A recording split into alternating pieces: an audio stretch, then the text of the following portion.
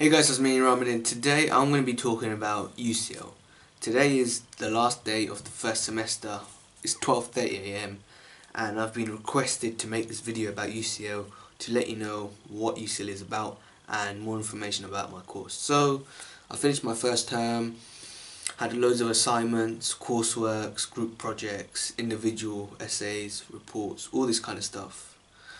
But one thing for you guys to know is that university is really different to college, because here in university you're more independent and there's no one there helping you, so it's all up to you to do the work yourself, whereas in college your teacher would always be there telling you what to do and helping you move forward. But in university it's all up to you, because the lectures is just something else. You don't even have to turn up to the lectures, because they're all put onto Moodle online on the internet, so you can just see them and you don't even have to turn up. So you're basically paying $9,250 for lectures to be put on Moodle, which you can access from home. So basically I could actually do university from Portsmouth in my house instead of moving to London. I could just come in for the exams in the summer and be able to do university, because it's all put onto Moodle. Like, everything you need to know is on Moodle. The IMB course, it revolves around IT, which is programming, HTML, Java, JavaScript, all those kinds of web programming languages. Then there's management, you've got your management modules, and there's business modules as well, such as information management for business intelligence. So this course covers 3 aspects, so I'm learning quite a bit, but am I actually learning is the question, because I turn up, I do the lecture, I copy the notes, write the notes, but I'm not actually, I don't feel as though I'm physically learning anything, which I'm going to have to sort out next semester, because I'm going to have to put a lot more effort in, because I'm trying to get a good grade. In the IMB course, lectures, seminars, and there's a lot of group work. You get put into groups with random people and you have to do work. And some people in the group, they don't want to do the work, and you're just going to have to deal with that. So the other members are going to have more responsibility. But the actual question I want you guys to think about is it actually worth going to uni, or are you better off doing an apprenticeship or something like that, or getting a job, right?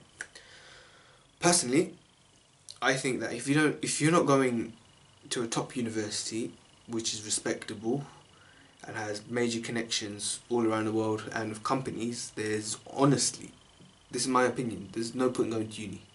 There's no point going to uni, because all you're basically doing is reading off slides and memorizing that information and doing an exam on that. Anyone out there, aim for the best and most reputable university you can get into, because if you can't get into that, then say for example, I don't know, I remember when I was doing my university research, the worst one I saw was like London Metropolitan. Say if you end up in London Metropolitan, there's no point going there, because it's so low on the rankings, and employers, they're not going to want to hire someone who's gone to London Metropolitan, whereas you could get someone from, like, say UCL or LSE for the same role. They're obviously going to pick them. So my recommendation is, for anyone trying to get into university, try your best to get into a top 20 university in the UK, or if you can't, just do something else, because I'm not going to lie, you'd probably be better off with an apprenticeship, because you'd actually learn how to do stuff and you get paid as well, and you won't be in debt. So to summarise, if you're thinking about going to university, apply to a top university, whether that's in England or around the world, wherever. Make sure it's a top, respectable university, or there's no point going. And my course, IMB, is a good course. You cover 3 major aspects, which will be the future of everything: technology, business and management. So anyone wanting to do IMB, it's a good course, I'll give you that. But you have to be prepared for individual study, individual readings, courseworks, assignments. You'll have to do it yourself. There's no one going to be there helping you, just like there was in college. So this has been my first semester review. I hope you guys have a happy Christmas and happy New Year. I probably won't make a video until 2018, so this is probably my last video 2017.